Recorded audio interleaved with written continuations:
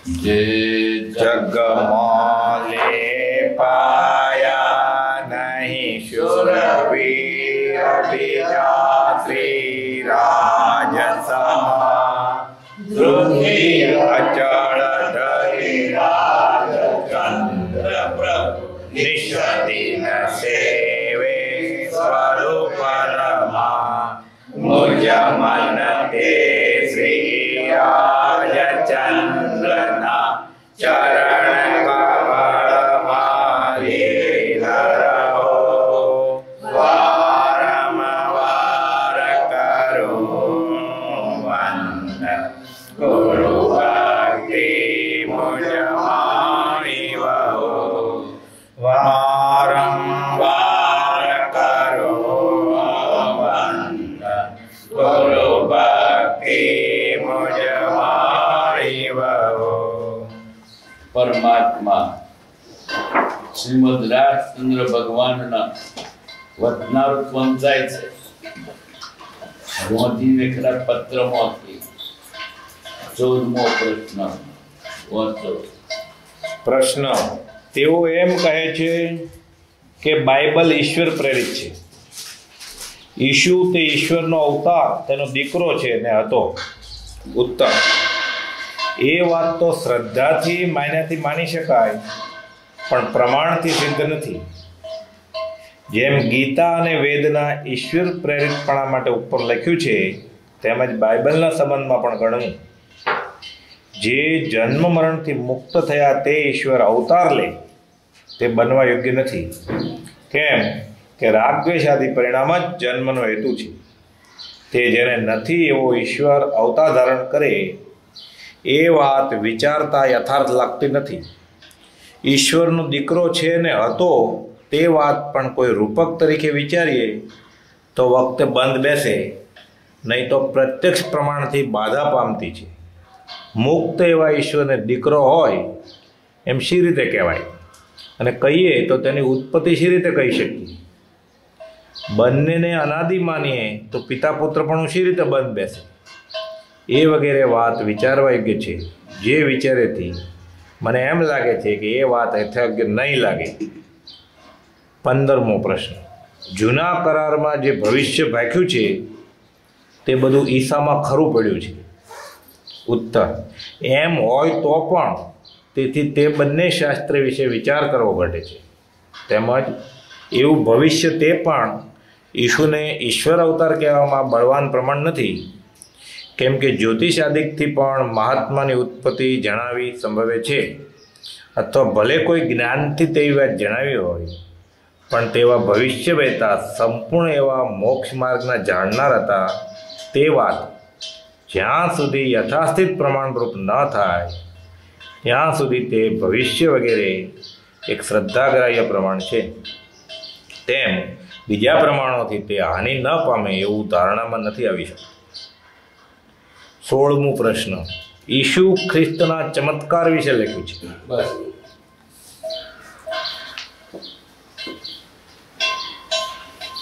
ગાંધીજીએ ધર્મમંથનમાં કૃપાલદેવ પ્રત્યે પ્રશ્નો પૂછ્યા, કૃપાલ જવાબ આપ્યા. આવા 27 પ્રશ્નો છે. 27 પ્રશ્નોમાંથી બધું પૂછી લીધું છે. એ તો કૃપાલદેવ સર્વજ્ઞ છે, તે જવાબ આપ્યા, બીજો તો શું આપે? અને ગાંધીજી જેવો તેવો નહીં, કાયદાનો તો હોશિયાર અને બુદ્ધિ પણ તે પોતે કહેતા હું કકરો છું. 14મો પ્રશ્ન: તેઓ એમ કે છે, તેઓ એટલે ખ્રિસ્તીઓ, બાઇબલ ઈશ્વર પ્રેરિત છે. બાઇબલ એટલે ખ્રિસ્તીઓનું ધર્મ પુસ્તક ઈશ્વર પ્રેરેલું છે. ઈશુ તે ઈશ્વરનો અવતાર, તો દીકરો છે ને હતો. આપ કે છે જવાબ આપે છે કલ્પનાથી. એ વાત તો શ્રદ્ધાથી માની શકાય, પ્રમાણથી સિદ્ધ નથી. ખ્રિસ્તીઓ, યહૂદીઓ, મુસલમાનો ઈશ્વરને અરૂપી માને છે. આ અરૂપી એવા ઈશ્વરને રૂપીઓ દીકરો રીતે પેદા થાય.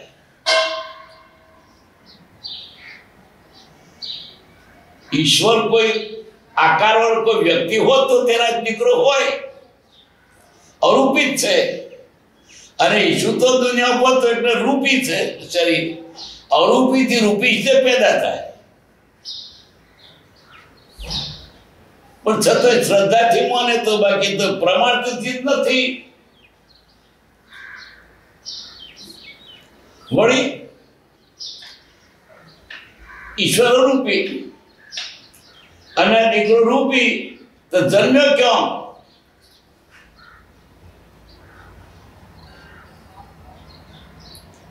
અર્થાત જન્મ એમ માનો, પણ એ પ્રધાનથી તે બન્યું. શ્રદ્ધાથી માને તો, બાકી એટલે શ્રદ્ધા એટલે ખોટી એમ શ્રદ્ધા એ પ્રમાણથી થતી નથી. પાછળથી લોકો ગોઠવેલું આવું બધું, અને પછી લોકો નામ બધું ચડાવે અને ઓછું રાખે. પછી પોતાનો માનેલો મોટો એને જે પૂજે ચડાવે. દરેક ધર્મવાળા એમ જ કર્યું છે. મુસલમાન શું કે છે? મારો પેગમ્બર તો ઈશ્વરની પાસે સંદેશ થઈને આવ્યો. અહીં કઈ ઈશ્વરી આવે નહીં ને, ક્યાં દેહ રૂપે આવે તોથી સંદેશ નહીં આવ્યો. જો તમને પરાણ ઠસાવા માંગે છે, ભગવાન સીધો સંદેશ લઈને આવ્યો. કીધું કે ઓછા પડે વાત. ભગવાન તો ભગવાન નીકળો હતો, લે એના કઈ ઉદાસ ચડાય.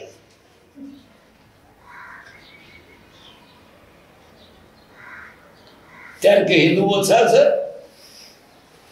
રમ તો ભગવાનનું સ્વરૂપ હતું. વૈષ્ણવ ઓછા છે તેનાથી ચડી ગયા.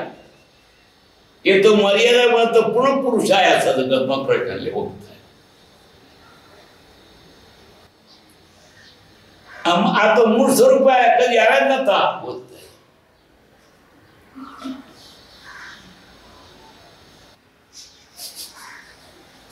તો ભગવાનની પાસે ગયા હતા. દરેક પોતાના આટલા બધા ધડાવે છે.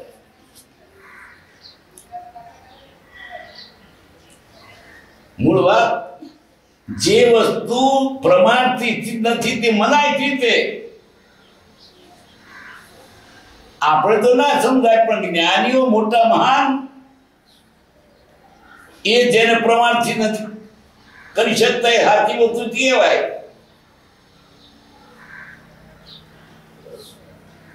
ઈસુ તો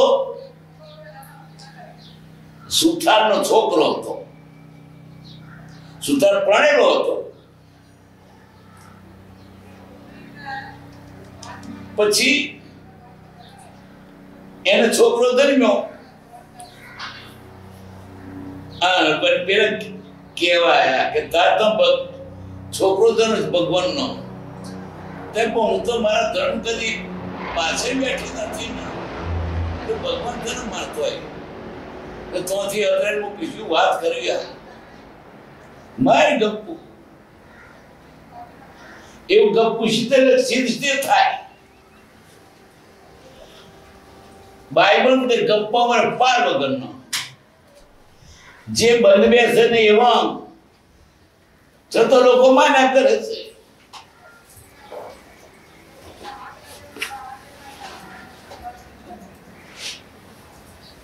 તેઓ એમ કે છે કે બાઇબલ ઈશ્વર પ્રેરિત છે, ઈશ્વરે પ્રેરેલું છે.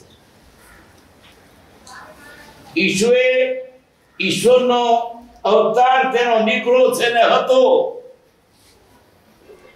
ઈશ્વરનો અવતાર માણસો તો હોય શકે દીકરો, પણ ઈશ્વરનો દીકરો ક્યાંથી આવે? ઉત્તર, એ વાત તો શ્રદ્ધાથી માન્યાથી માની શકાય, પણ પ્રમાણથી સિદ્ધ નથી. આપણે તો નરદેહ માણસ મને બહુ આત્મા થઈ પરમિટ થઈ શકે, જેનો છેલ્લો અવતાર હોય ત્યાં હોય મનુષ્ય તરીકે. પછી તો આકાશ તો ઈશ્વરને માને, આપણે માનતા જ નથી. ઈશ્વર તોથી ઉપર કઈ આયા જ નથી, આવે જ નહીં. આ તોથી ઈશ્વર આવ્યો નહીં, અને ઈશ્વરનો દીકરો સિદ્ધ બન્યો. શ્રદ્ધાથી મનાય, પણ એ શ્રદ્ધા ખોટી. એમાં તો દરિદ્ર ગપ્પો માર્યો છે. નહીં શ્રદ્ધામાં રાખો ને પાપ લાગશે, પરંઠસ આવે છે, દુખી થશો. જૈનમાં ડબરાણ કર્યું છે. બુદ્ધિ ના ઉતરે, પ્રશ્ન પૂછે કે ઉતર પ્રબળા થશે. તું સમજાવી શકતો નથી, ગાળો કોણ પડે? તું અમને ના ચંદન પૂછ્યું, માનવું પડશે. ઉતર પ્રબળા થાય. પેલામાં એમ કહ્યું તો નહીં માનો ને બ્રહ્મત્યા લાગશે. બાપરે શું કરવું પડાવે? બ્રહ્મત્યા લાગશે, પર માનવું પડે. નથી તો પણ શું કરું બાપા, મને બ્રહ્મત્યા લાગશે. ન્યાયથી જય નથી મળતો, તે ગાળો ભોડે છે. આજ સુધી જોન ત્યાં બધા ગપ્પો માર્યો છે. જૈનમાં ગપ્પો મારે ગણાય, લોકો હા હા કર્યું છે. પણ તમે વિચારતો કે સિદ્ધ થાય છે કે નહીં? શાસ્ત્રો સાચું, જ્ઞાની પુરુષ કે તે સાચું. શાસ્ત્રો લખેલું પણ જ્ઞાની પુરુષ જે અર્થ થવો જોઈએ એ શાસ્ત્ર જાણકાર હોય તેની પાસે, એવી કક્ષાનો પુરુષ હોય તેની પાસે. શાસ્ત્રો આજે બંધ બેસે નહીં. પછી પુરાણ લોકો મના નહીં માનો તો તમને બ્રહ્મત્યા લાગશે. મારા બાપા કહેતા, 9 તેરા યુદ્ધ કર્યું ભીમે. એક હાથમાં 9 હાથી, બીજા હાથમાં 13 હાથી ઉછાળ્યા હતા આકાશમાં. હજુ પડ્યા નથી. ઓબા ના મને તો બ્રહ્મત્યા લાગે. કરવું શું? હજુ પડ્યા નથી. 13 હાથી એના હાથમાં ચિત રહ્યા, 9 ચિત રહ્યા, કદાચ રહ્યા ઉછાર્યા, પણ હજુ પડ્યા નહીં. નહીં માનો તો બ્રહ્મત્યા લાગે. કરવું શું બાબા? બ્રહ્મત્યા લાગે. નહીં મોની આવી કેટલીક શાસ્ત્રની વાતો પણ પરોને ગાળો દઈને ચોંટાડે છે. જૈનમાં આવું ઘણા લોચા કર્યા છે. એટલે આપણે બંધ બેઠું નહીં, પણ તાર માનવું પડે. શું થાય? આપણે જાણીએ કે આપણી બુદ્ધિ ઓછી છે, ન સમજાય, પણ કૃપાદેવ જેવા પુરુષ આપણે માન્ય પુરુષ, કારણ કે એ પરિપૂર્ણ પુરુષ. એવો કોઈ પુરુષ હોય તો વાત સાચી. જૈનમાં કેટલા લોચા વાળ્યા છે, પણ લોકો આયા કરે. શું કરે? પોતાનો ઉકેલ થાય નહીં. તે જ્ઞાનનું વચન એવી જ કક્ષાના કોઈ જ્ઞાની પાસે અર્થવો જોઈએ. કૃપાદેવની પાસે મુનિએ માગતી શ્લોક લાવીને મૂક્યો. અમુક સુધારવાનું છે. શું લખેલું? સમ્યક દ્રષ્ટિની ક્રિયા ફળ, મિથ્યાધન ક્રિયા સફળ. આવું હોય. સમજી ન ગમે વિચાર સફળ થાય. મને મારે આપણે સાચું છે. અર્થ કરનાર જોઈએ એનો સમગ્ર ક્રિયા ફળ એટલે સમગ્ર ક્રિયા કરતો બંધાતો નથી, અને મિથ્યાગણી ક્રિયા સફળ એટલે બંધાય. હોત આશા પરી થવા બંધ બેઠું ને કૃપાલદેવની પાસે મૂંઝ્યો ગયા. શુદ્ધ કે બરાબર છે એમ શાસ્ત્રોની વાત સાચી કે ખોટી એવા જ્ઞાની પાસેથી તો નિર્ણય થવો જોઈએ. નહીં તો દેવનો જ્યાં મુનિ પ્રખર એને કઈ સુધરા જેવું કે બરાબર. એટલે કેટલું આવું થાય છે, કેટલું એવું થાય પોતાનો સંપ્રદાય પોષવા માટે ગપ્પો ઘડે કોઠે.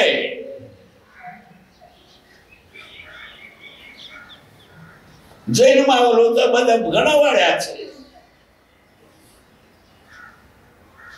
ત્યાંથી જ્ઞાન લઈને આવ્યા પોતાની.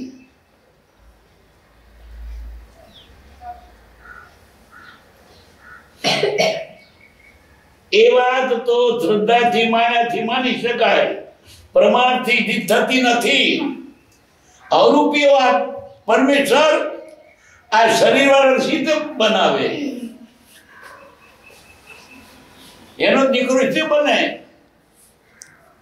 ઈશ્વરતાદીને થઈ ગયેલો માણસ છે, ઐતિહાસિક વૃત્તિ, અને તે ભગવાનનો દીકરો કેમ ન બનાય? અમે ભગવાનના દીકરા છીએ ને, આપણે ભગવાનના દીકરા છીએ, પણ આ રીતે નહીં, ભૌતિક રીતે નહીં. આમ રૂપકથી મારે તો વાંધો નહીં, પણ એનો છોકરો દેખો ત્યાંથી આવ્યો છે.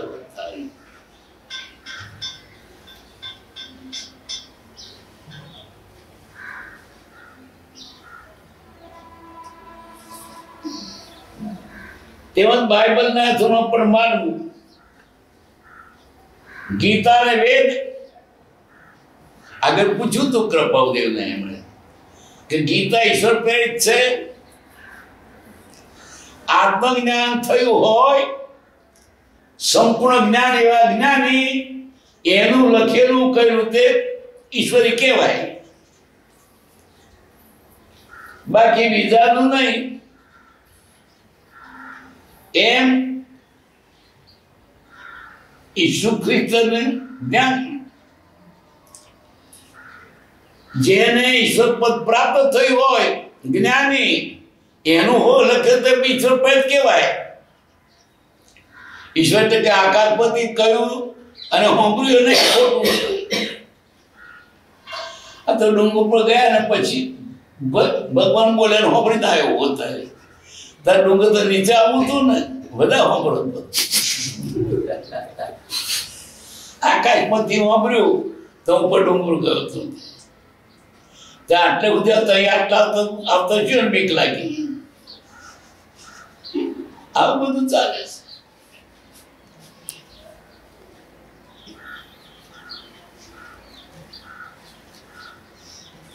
પછી લોકો કોઈનો સપ્રાય હોય ને ગપુ ચલાવે છોચાતું મત જાણ કરો.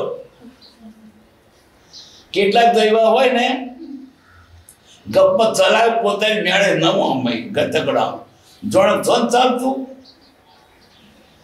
પણ એ સાચો ધર્મ નથી.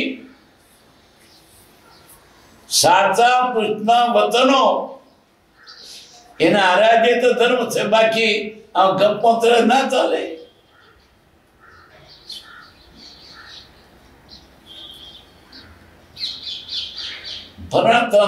ભગવાન દસકા તો આદર હતી હોતારી તેદાર તું કે દે આદર તો બીજે કોઈ દાડે નહીં ને.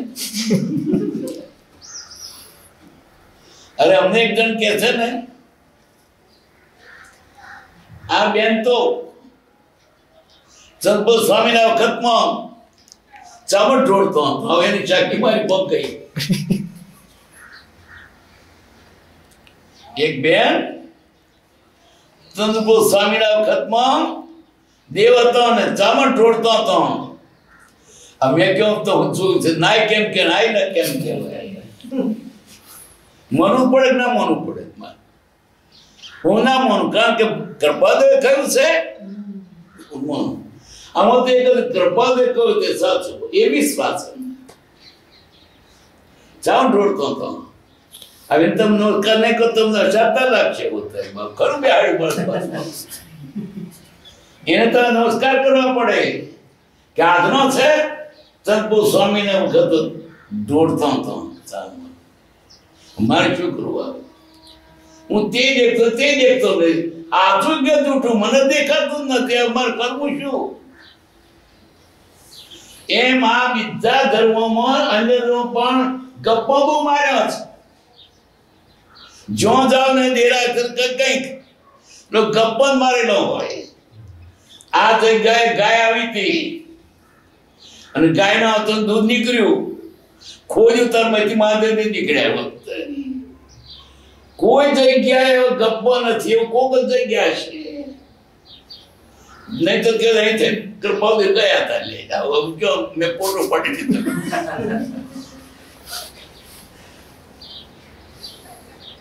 ગપ્પો મારે શી કરું? ઉલટું થોડું ઘણું રસ હોય ને પેલા ગપ્પામાં જતું રહે. નવણું સાથ હોય, એક જૂઠું બોલે વિશ્વાસ ના રહે. અમારે તો તમુકોને પડા બાંધીએ, પછી ચાકી કરીએ. મોટી ચાકી હોય તો શું કરે, એમાંથી પડો ખેંચીને એ ઉપરથી કિંમત કરે. આખી ચાકી બધા પડા જોવાના હોય ને તો ઉપરના ક્યાં ખેંચવાનું છે? છાતીની હોમ હોય ને એ બાજુ ખેંચે. બીજ નાખે ઉપર તેથી બે ચાર હારે અમે આગળ હારા પડા મૂકી દીધા હોય. હારા પડા મૂકી દીધા હોય એ પણ ચાકી થાય. પણ એમાં તો ખોટો આવ્યો તો આખી ચાકી ખોટી. એક ગપ ભળ્યું પછી તો બધું ખોટું થઈ જાય. એના કરતા હોય તેટલું કહો ને વધારે તો ગપ્પો મારો છે.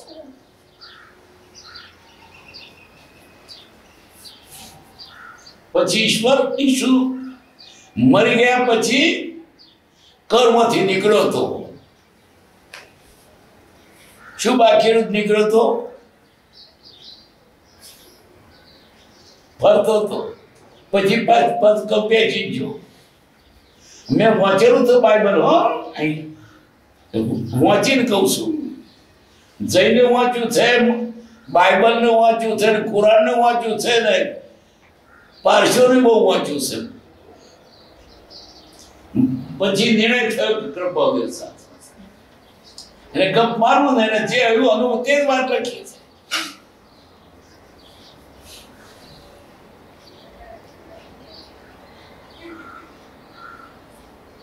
બાઇબલના ધર્મ પણ માનું. જે ધર્મથી મુક્ત થયા તે ઈશ્વર અવતાર છે. હતા પણ કર મુક્તિને મુખ્ય ગતે ભગવાન એટલે મુક્ત. રાગ કઈ રહ્યું નહીં, ચોખ્ખો ચટ. ભગવાનનો અર્થ કચરો છૂટી ગયો તે પરમાત્મા. રાગ ગયા તે પરમાત્મા. પછી અહીં હોય કે સિદ્ધમાં હોય પણ પરમાત્મા છે. કેમ કે રાગદ્વેષાદી પરિણામ જન્મનો હેતુ છે. કેમ જન્મ્યા? રાગને કારણે, મોહને કારણે. મોહ ન હોય તો એને કર્મ બંધાય નહીં. કર્મ ન હોય તો અવતાર લેવાનો ન હોય.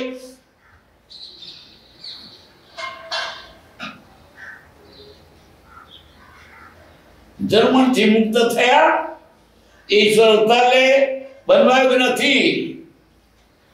ભગવાન અહીંથી થઈને જાય છે. તોથી થયેલા ભગવાન અહીં આવતા નથી. અવતરવું અવતાર નહીં તો ઉત્તાર છે. અવતાર છે જ નહીં. અવતાર માણસ તો મીઠા જીવોનો ખરો. ભગવાન અવતર થાય છે. પછી ડિગ્રેડ થાય? ભગવાન થયા તો ડિગ્રેડ થયા?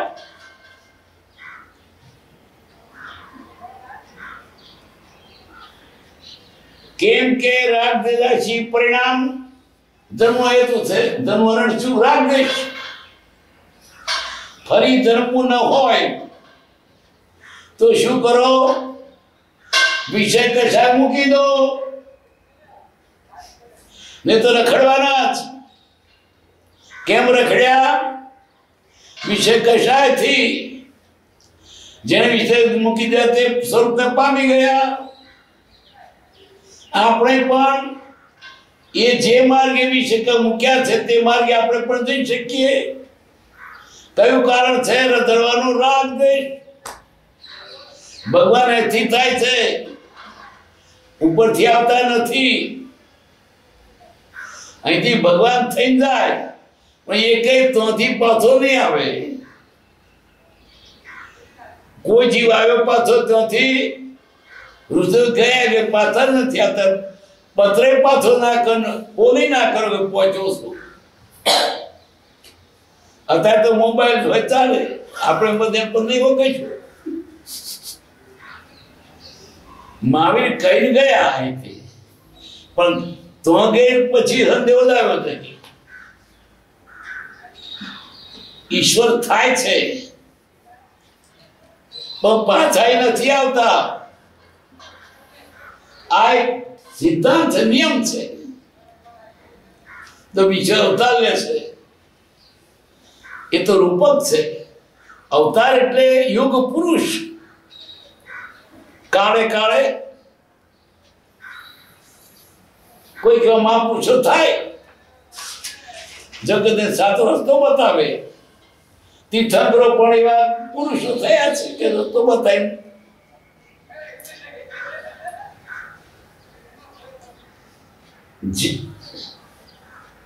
તે જેને નથી એવું ઈશ્વર અવતાર ધારણ કરે એ વાત વિચારતા યથાર્થ લાગતી નથી. મુક્ત થાય શું પછી અવતાર લઈ અને કરું તોરે ના કરે. અહીંયા અવતાર લીધા પણ તેને થાય. ભગવાન તો સર્વશક્તિમાન છે ને,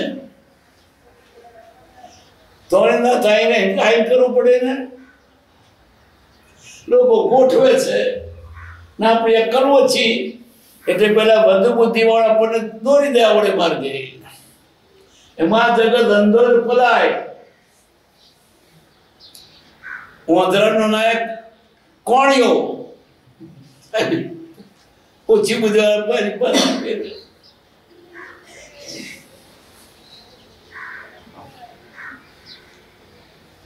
ઈશ્વરનો દીકરો છે ને હતો એ વાત પણ કોઈ રૂપક તરીકે વિચારે તો વખતે બદલે છે. રૂપક રૂપક એટલે એના લક્ષાર્થે,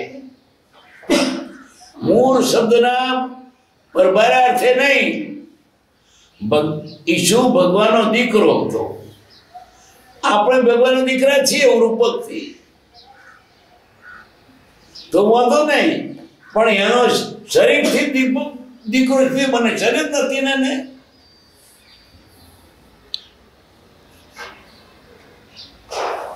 એ વાત પણ કોઈ રૂપક તરીકે વિચારીએ તો વખતે બદલે છે.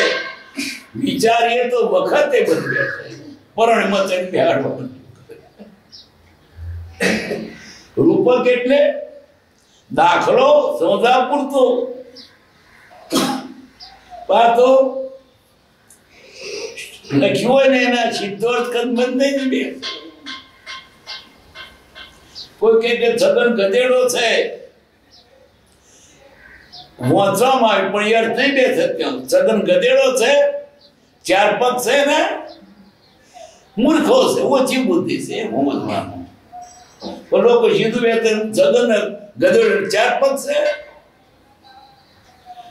સીધું ના બેસે. રૂપક છે તો પણ રૂપક ના જીવ સીધો નથી સમજતા એટલે મૂળ શબ્દના અર્થ પગ મેળ ના ખાય. બ્રહ્મા વિષ્ણુ મહેશ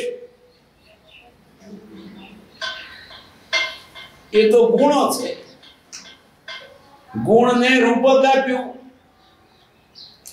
બ્રહ્મા વિષ્ણુમય ઉત્પાદન થ્રુ 3 ગુણો છે. બ્રહ્મા ઉત્પન્ન કરે, વિષ્ણુ તેને સ્થાયી રાખે અને મય તેને મારી નાખે. આ તો ગુણ છે પદાર્થના. પદાર્થને 3 ગુણો છે. એના મૂળ ગુણે નાશ થતો નથી, પર્યાય પલટાય. આત્મા દ્રવ્યની તો જે પર્યાય પલટાય. આત્મા એકલો નહીં, દરેક પદાર્થ મૂળ સ્વરૂપે નાશ થતો નથી, પર્યાય પલટાય છે. પ્રોપર પર્યાય દેખાય એટલે બદલાઈ ગયું, પણ મૂળ સ્વરૂપ નાશ થતો નથી. સોનું તો વિરસે નહીં, ગાગડામણ જાય. સોનું છે એની કડીઓ કરીએ, બેટેડ કરીએ, પોંચી કરીએ, મીઠી કરીએ, ગાઢ બદલ્યા, સોનું મટે. કોઈ પણ નાશ ન થાય. એ સમજાવવા માટે બ્રહ્માંડમય 3 રૂપ આપ્યો છે. આજે એનો વાચાર ના મળે ખાય. એમ આ ક્ષાત્રના કેટલાક શબ્દો પણ વાચ્યાર્થ નહીં, પેનો લક્ષાર્થ પકડવો જોઈએ. નથી પકડો તો પછી લોકો ગુતાય. બ્રહ્માનંદ કો વ્યક્તિ થઈએ છે, દેવ નથી થયો. વિષ્ણુ નામે કોઈ વ્યક્તિ થઈએ છે નથી, અને શંકર નામે કોઈ વ્યક્તિ થઈએ છે એવું નહીં. શંકર તો નાશ થવાનો પદાર્થ તો એના પર્યાયનો મૂળ સ્વરૂપ નાશ થતો જ નથી. પાણીનો બરફ થાય, વરાળ થાય, વાદળ થાય, ઝાકળ થાય, પાણી મટી જાય? ક્યારે નહીં મટે. ક્યારે કોઈ વસ્તુનો કેળોનો નાશ. ગીતાકારે કહે છે, ના સતો વિદતે ભાવો, ના ભાવો વિદતે સત. હોય તેનો નાશ નહીં, નહીં તે હોય. એક સમય તે સૌ સંભેદ અવસ્થા જોઈ. આ રૂપકને લોકો સમજતા ને એટલે બધા લોચા વળ્યા છે કેટલા શબ્દોના. એને મૂળ સ્વરૂપે સમજવા માટે જરા વિશાળ જોઈએ, નહીં તો પકડે નહીં. જૂઠું જૂઠું પકડે છે ને પછી ગૂંચાય છે.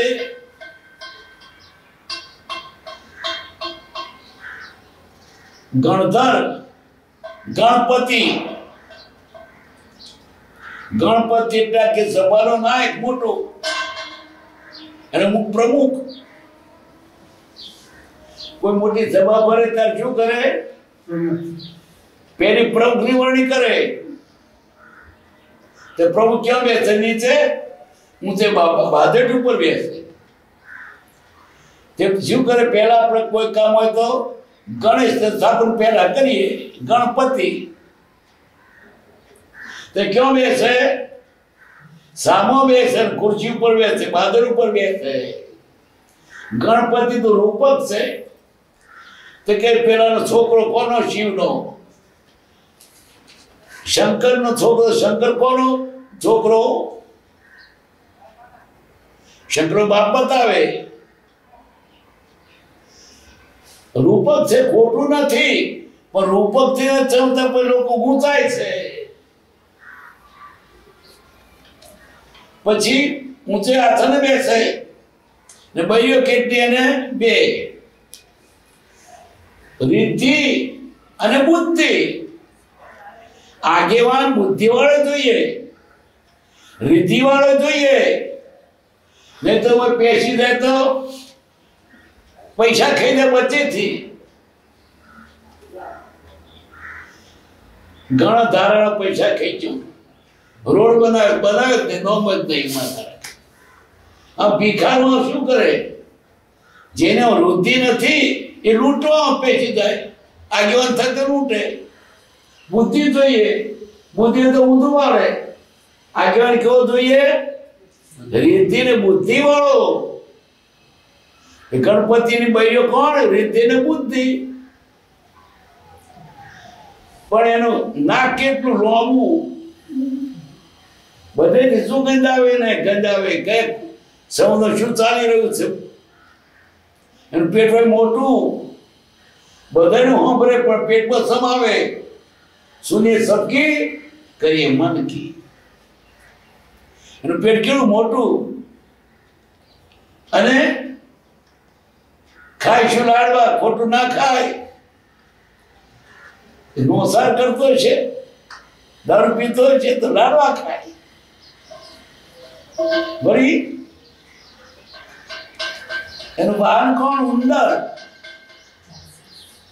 એનો જાસૂસ જેવો તો કોણે ખોતે ખબર લાવે, આથી લાવે કોણ ખબર. શું કેવું છે? આવા રૂપકને આપણે રૂપક તેને સમજતા વાચ્યા છે, મેળ ખાય જ નહીં. ઈશ્વર દીકરો તો ખરી વાત છે રૂપક થી, બાકી ઈશ્વરના શરીરથી તે ધન્યો નથી. શરીર નો દુઃખ કતો ધર્મે.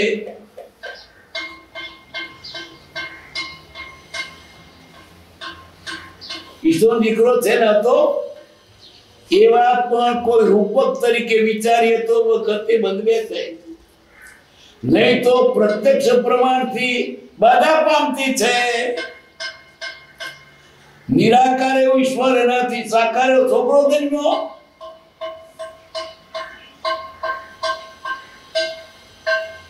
દેખાતો શનિવારો પદગલનો છોકરો નિરાકાર ભગવાન થી જન્મ્યો. આ તો ચેતન થી જડ ઉત્પન્ન થયું. જડ થી ચેતન ઉપજે, ચેતન થી જડ થાય, એવું કોઈને કહી નથી. આ બધું કહીને શું ગોંધીજીએ પૂછ્યું હતું, પણ આપણે તો શું જ્ઞાની સિવાય આનો નિવેડ કોઈ નહીં કરી શકે. લોકો ગપ્પો માર્યા છે, ગપ્પોના સાચા માનશો. બંને થતા બંને થજો, પણ ઈશ્વર તો છોકરો આવ્યો ક્યાંથી આવે? એ વાત પણ કોઈ રૂપક તરીકે વિચારીએ તો વખતે બદલે છે, નહીં તો પ્રત્યક્ષ પ્રમાણથી બાધા પામતી છે. મુક્ત એવા ઈશ્વરને દીકરો હોય, જેને શરીર નથી, દીકરો સીધે થાય. એમ સીધે કહેવાય. અને કહીએ તો તેનું ઉપદેશ કહી શકીએ કે ભગવાન હતો, ભગવાન તો ઘડી મેળો તો નાખ્યો ઉપરથી. ના એ તો નહીં, પોતે પેલી મેરી ન જન્મ્યો, એની માં મેરી કહી.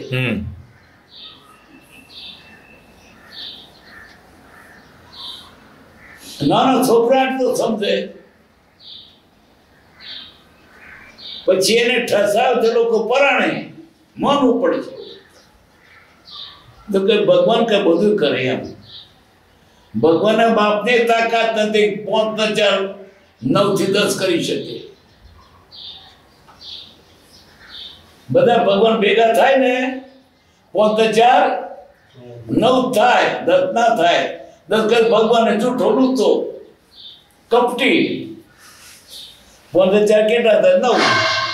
અને 10 કર તો કપટી. એટલે લાવે ક્યાંથી? તું જૂઠો હિસાબ કરે.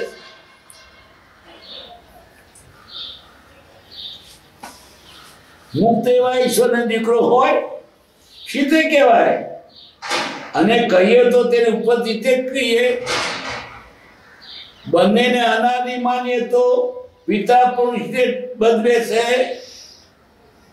બંને અનાદિ, તો બાપ કોઈ દીકરો બે હતા અનાદિથી થતો. એ વગેરે વાત વિચારવા કરશે. જે વિચારોથી અમને લાગે છે કે વાત યથાર્થ નહીં લાગે, કઈ નહીં. ભગવાન છો દીકરો નહોતો, રૂપકથી માનો હોય તો માનો. આ લોકો તેમજ ભગવાનનો દીકરો છે, આ શરીર ભગવાન ત્યાંથી આવ્યું એમ.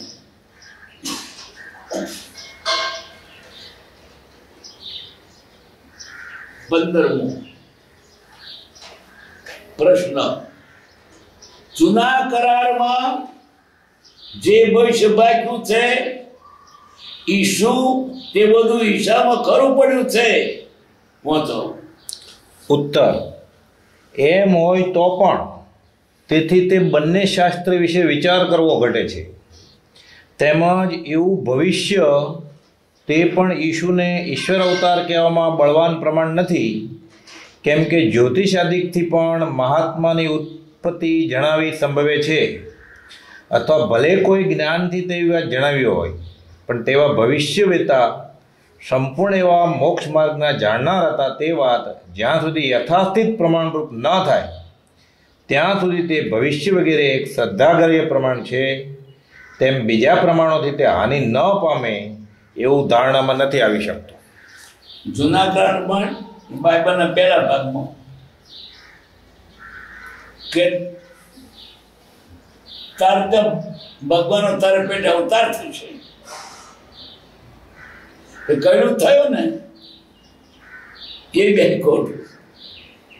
તો છતાં કૃપા કે ચાલો માની લઈએ કે કયું તું કોકે એ કહેનારો સાચો જ્ઞાની હોવો જોઈએ, અને કહેનારાને કદાચ એટલું લખતી હોય તો જાણ્યું હોય પણ મૂળમાં જૂઠું છે. પરણે બેસાડે લોકો. અહીં તો કૃપા બસ શા માટે કહ્યું? આ બધું ગપ્પું છે, જૂઠું છે. ઈશ્વરને, ઈશ્વરનો દીકરો ને બાઇબલ ઈશ્વર પ્રેરિત છે ને,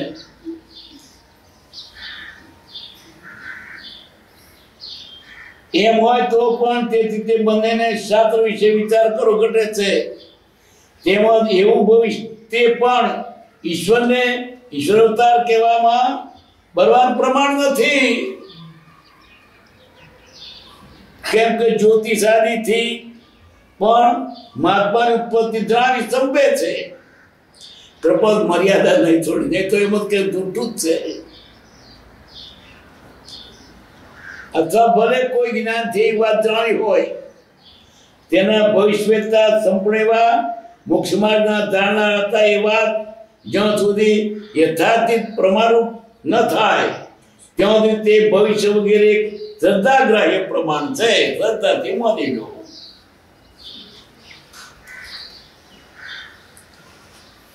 અને તે શ્રદ્ધાથી માને તો વાંધે, શ્રદ્ધા પ્રમાણથી થતું નથી, તે જૂઠે જૂઠું. આ તો ગાંધીજીએ પૂછેલા ના જવાબ. ગાંધીજીને પેલા લોકો પૂછેલું એ ઉપર ત્યાં વાત કરી અમે, પણ બાકી તદ્દન જૂઠું જ છે. આત્માને નથી જાણતા ત્યાં આત્માની વાતો શું? એ યહૂદી ધર્મો, ઇસ્લામ ને ખ્રિસ્તી એ તે માર્ગ આત્મા છે, વિધમ છે જ નહીં. પશુ આત્મા નથી, જીવ છે. બધા હરખા છે. તો કે પ્રાણી માત્રમાં આત્મા છે તો કે નહીં, તો ભગવાને આપણે સારું કર્યા છે. બધા કઈ જવા સારું, મોતનો ખાવ, બકરો ખાવ, ભગવાન તમારા માટે બનાવ્યો છે. એમની નજર શું પહોંચે આવી? જેનો શરીરનો કોઠો જ હિંસા વાળો છે, મોતથી જેનું શરીર ખાઈને જીવો છે, એને દયા ક્યાંથી હોય? બાઇબલમાં તો કેટલું લખ્યું છે તે આપણે આવું હોય.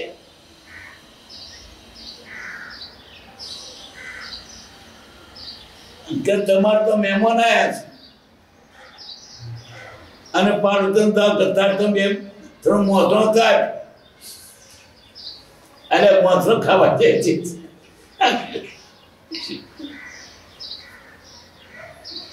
પછી એક દાખલો એવો છે, ઉડાવ દીકરો ખેડૂતને બે દીકરા હતા, ખેતી કરતા હતા. પછી નાનો કે છે આપણે વેચી લઈએ, મારે બે ખેતી નથી કરવી. નાનો ખેતી કરે ને બરકત આવે ને બધું ગુમાવી દીધું. પછી નાસી ગયો ઘેરથી. તો શું ખાય? પરણે કોક દર ખાવાનું મળે. વિચાર કર્યો એના કરતા ઘેર ગયો હોત તો સારું. ઢોરોય મારતા, ઢોરોને ખાવાનું મળતું નથી. તે 10 વર્ષે પાછો ઘેર આવ્યો. મોટો છોકરો ખેતરમાં ગયેલો. અહીં બાપને મનમાં થયું મારો છોકરો કેટલા વર્ષે ઘેર આવ્યો. તે પછી મોટો વાછરો વાળ્યો અને તેનાથી ઉજવણી કરી. અને પેલો મોટો છોકરો ખેતરથી આવતો તો આ બધું શું છે? તો નાનો ભાઈ આવ્યો છે ને, તો બાપાએ ઉજવણી કરી છે. અને અસ્તિત્વ ઉજવણી થતી છે એવો જ બાઇબલ બનો. એ મોટો છોકરો ઈસાયો એ બાપ સમજાવે છે તું તો મારો જ છે, મારો ખોવાયેલો છોકરો પાછો આવે એટલે ઉજવણી કરવી પડે ને. તો પેલો મોટો કે મારે હાર કજે વાથરી વાળ્યું નહીં ને આના માટે મોટો વાળ્યું જાય. હું ખાવાની ચીજ છે, જો તળિયું જ ખોટું તો આતું શું? ઈદ કરો તે હલાલ કેમ ખાઓ, જાતે મારી બકરું ખાઓ. હવે એ ધર્મ શું હોય કો? એમને કદી આ બહુ લાગે જ નહીં. ક્યારે લાગે? ફરી બ્રાહ્મણ કે વણ્યા અવતાર તારે. તદ્દન નાસ્તિક, ભાન જ નથી આત્મા શું ચીજ છે. ઢોરમાં આત્મા નથી. લોકો મારવાનો ને કબોર તમને દાટ્યા તો કે ઢોર શું દાટવા? તો આત્મા નથી. આર્ય ધર્મ સિવાય કેવો સાચો ધર્મ નથી. ભલે વૈષ્ણવ હોય, જૈન હોય, સાંખ્ય હોય, બૌદ્ધ હોય, લક્ષણાર્થીને માને છે. બૌદ્ધો પણ લક્ષણાર્થીને માને છે. ગૌતમ બુદ્ધની પૂરેપૂરી વાતો આવે છે કે પૂરો હોવો તો સાબિત છે.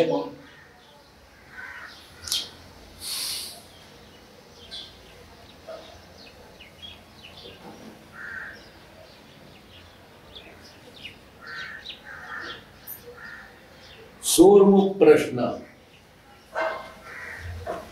ઈસુ ખ્રિસ્તના ચમત્કાર વિશે લખ્યું છે. કેવો ચમત્કાર? મોદ હતો ને, ઈશુએ કબજા તાર ખાટો પડી આ તો થઈ ગયું. આ બધા ચમત્કાર બતાયા. અને ચમત્કાર હોય તોય શું? ચમત્કાર હોય માટે પરમેશ્વર થઈ ગયા. ભગવાન મહાવીર સ્વામીને પેલો સોમભદ્ર પડકાર દેશે, શબ્દ જો હું ભગવાન આવ્યો એમ શું ખાતરી? શત્રુતા છે કે નહીં? દીવાવા છે ને, ચાર ઢોળે છે ને, અશોક છે ને, દૂધ વાગે છે ને, જા જા આવે. આ ચમત્કાર બધા ભગવાન મનાવ નહીં માનું. ચમત્કાર તો નથી માનતો તું વિતરાગ છે માટે માનીએ છીએ. એવા તો ચમત્કારો માયાવી એવા ઇન્દ્રજાળીઓ પણ બતાવે. ચમત્કાર બતાવવા માટે મહાપુરુષ નહીં, બાગરી કરતો બુડો ચમત્કાર બતાવ્યા. અમારે આત્માની વાત જોઈતી હતી. સાધુ ચમત્કાર બતાવે ને, વાઘરી કરતો બુડો આપણી શાદી બાજુને બતાવવું જોઈએ, ધર્મનો માર્ગ માર્ગ બતાવવો જોઈએ. તો ભક્તિ કરો, સત્સંગ કરો, સદાચાર છે, મોહ મૂકો તો એ સાધુ ભલે, પણ ચમત્કારમાં તો સાધુ નહીં. તારી પાસે ગૌતમને વરગાડે છે, ચમત્કાર બતાવી યોગ સિદ્ધ કોઈ યોગ લક્ષણ નથી. અને જો ધર્મ પોતે ગવાતો હોય તો બોલો કેલાલ હજુ છે, હા નાનપણ હજુ છે ને છોકરો ને બધા એવા ચમત્કાર બતાવે, મળે ન મળે તો હાથો બતાવે, પાણી રહે તો વોટર પીડે ખૂટે જ નહીં, બોલે કઈક ને કઈક નીકળે. કેલાલ આજે ભાઈ અહીં બોલે તો ને તે ભગવાન થઈ ગયો.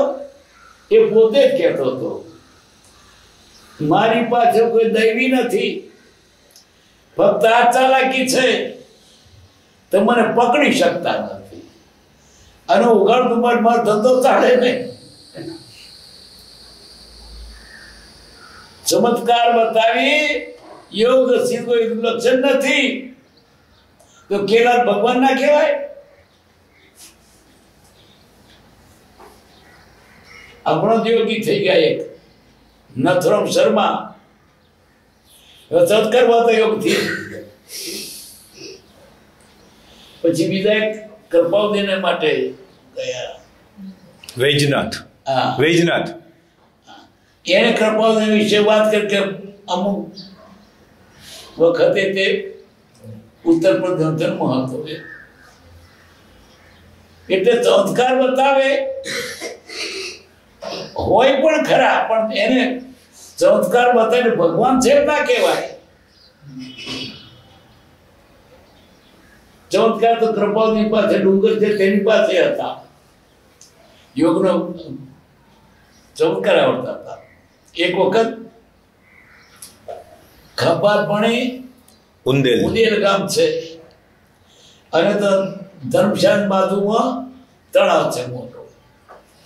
કૃપાદેવ ને ડુંગરસિંહ ને બધા તો ગયેલા, બધા ઘણા.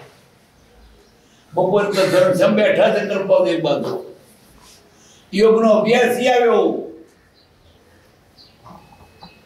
તે કૃપાને કે છે હું યોગનો જાણું છું, ચર્ચા કરીએ. કૃપાગન એ પેલા બેઠા તો જાઓ, ડુંગરસિંહ પાસે મોકલ્યા. તો ડુંગર કેમ આવે કે આ યોગની આપણે વાતો કરી, વાતો કે અકતરો તો તે જ નહીં આવડે. પાછો ગયો. કૃપાને પણ લોકો પૂછે છે કે ડુંગરસિંહે તેને ચેલેન્જ આપી ચમત્કાર કરે તે કરે કે એક ચાદર લાવ્યા, ચાદર ડુંગરસિંહ બેસાડ્યા, ગોઠવાય પોટલું મૂકી તળાવમાં. તરતું સમય કિનારે ગયું, ગોઠો છૂટી ગઈ, કોરી પછીના કિનારે આવ્યા. તે સૌભાઈબેને બે ખેતર તે વખતે આ ચમત્કાર ભાઈ એ સાચો કે કૃપાદેવ સાચા, પછી બંને કૃપાદેવને માન્યા. ડુંગરજી ગોચરિયાને ચમત્કાર બતાવે એ યોગી ન હોય. ચમત્કાર બતાવે તો ભાગરી કરતો મૂળો કેમ તું સાધુ થયો? અમને આત્માની વખત ચમત્કાર બતાવવાના, અમને તો આત્મા મારે કરતા દોરવા જોઈએ. ડાકુ હોય ને, ડાકુના વેશમાં જ હોય, થોબિયા હોય નહીં, મૂછો જાણી છે કે બીક લાગશે, પણ સાધન વેશમાં તો આપણે જાણીએ સાધુ હોય તો ડાકુ. ચમત્કાર બતાવી યોગ યોગ લક્ષણ નથી. અરે વારી હમણાં તે થઈ ગયો થોડાક વખત ઉપર મારા બાપના સમયનો મોહમ્મદ છેલ ચારતી ઘડીએ તરફ ઘડિયા લઈને ફેંકી દે. આપણે રડું થઈ ગયું, કિસ્સામાં હોય બધા નાખતા દેઠું તે જતોય જોયું છે. પણ મારા બાપા કહેતા આવી જે વિદ્યા કરે નરકે જાય એમ કે તેના નહીં કહેતા, અધોગતિ હોય. ચાલતી ગાડીએ એન્જિન વગર ગાડીઓમાં જાય બોલતા. ભગવાન તો ભગવાને નરકે જવાનું. કૃપા એક જગ્યાએ એમાં લખ્યું છે, એક જણની પાસે વરદાર હતો કેટલા ભવોનો જ્યોતિષનો. કૃપા કે ને એક જ્ઞાની નો અને આ વિદ્યા જે ફોરવશે નરકે જશે. જ્ઞાની પાસે હોય ચમત્કાર બતાવે નહીં, સદકો ઉપયોગ કરતો જ્ઞાની નહીં. એટલે આ ચમત્કારોથી ઈશુ છે એમ સાબિત કરવું એ યોગ્ય નથી. એમ એની કહેલી વાતો પ્રમાણ છે કે કેમ તે જોવાનું. બધા આકાશ પર તો ભોમત ફૂટીને મારશું, આ થાય કે નહીં તે જોવાનું.